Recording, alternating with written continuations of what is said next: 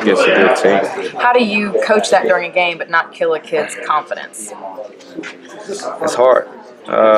You just tell them that they're better than that. We expect better. And unfortunately, it was guys that we really have a lot of confidence in that did it. That's the irony of it. It's tough to get on a guy who does everything right. So. And finally, for me, what do you do in practice to eliminate those turnovers? Repeat yourself over and over again. Every time that person has the ball in their hand, ball security. Just scream it out, no matter what. No matter if the ball security is good or not. So just say it over and over again.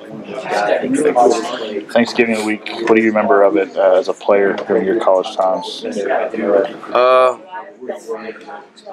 You get to stay around your teammates a lot longer. Laugh and joke a lot more, talk a little bit more mess with each other, play games, and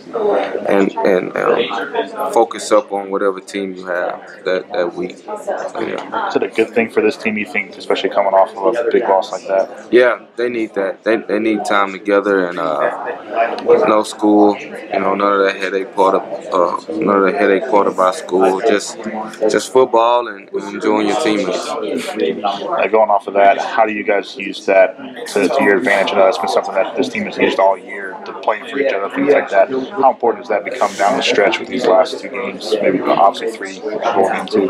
Well, they get a chance to really hone in on video and study the opponent a lot better. And the great part about it now is you can watch video with a lineman. You can watch it with a running back, and you can get what they feel and what they see about it. So you can understand the things that the different positions go through. That's what I did when I was playing, and that's what I encourage my guys to do also. What's enabled the Iowa State secondary to kind of match routes so well and stay in man coverage? They're tough.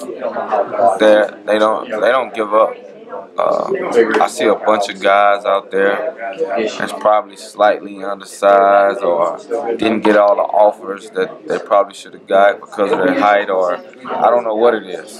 But they play with a chip on their shoulder, which, that's what I like. That was me playing with a chip on my shoulder. So I see a bunch of passionate guys out playing, wanting to make a statement, wanting to prove to everybody that they can play. What's it say for their coaching staff that they're still getting that effort from them despite the record overall? Some good coaches over there. You could just when you get guys that play like that, no matter what, it has to be coaching. It has to be coaching because everything in the kid's mind to tell them to give up. And if you got great coaches behind you, that's the result you get. How do you go about matching that then with your guys? Well, we need to win this next game. We lost one because of mistakes we made. We need a mistake-free game. We could be mistake-free and we play hard. We should win. What's Javon giving you this season that maybe he hasn't in the past? What are you really getting out of him? More confident. He's a lot more confident in himself. He's buying in what I tell him. He's accepting the fact that a lot of balls ain't gonna come his way. When they do, you gotta seize that moment, and he's accepted it. He's willing to run little quick screens and get the ball in his hand, make people miss. He's willing to dig his nose inside and block linebackers. He's just doing everything I asked of him. Is that kind of a similar role you see for him then going forward in the future? Yeah, everything will pick up. Everything from play to opportunities to make plays. Everything's going to pick up. On the flip side of that, have you seen any frustration out of Sheldon? He has been making the big plays. Sometimes I think he gets a little frustrated when he doesn't make the big plays. What do you see from him on those? Well, I actually like it. I like the aspect of wanting to be the guy to make the play, and it is. I don't think Shelton's the worst one. I think it's all my guys.